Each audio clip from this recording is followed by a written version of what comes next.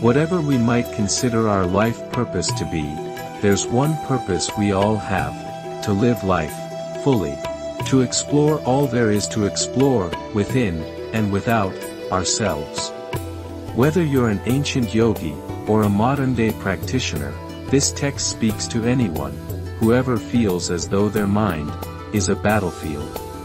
Life can often seem like a battlefield, but it's also spoken of as a drama in many of the texts, and when we look at it this way, we can ask ourselves, am I playing my part fully? Are we giving ourselves to our life, then living our purpose?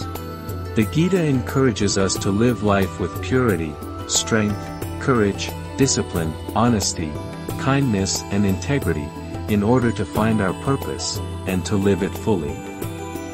Just as Krishna encourages Arjuna to cast aside all doubts and trust in his highest self, we too can use the wisdom of the Gita to meet our own difficulties and decisions, with fearlessness and honesty.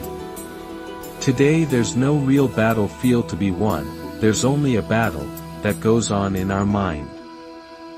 Welcome to my new series, Gita in Daily Life.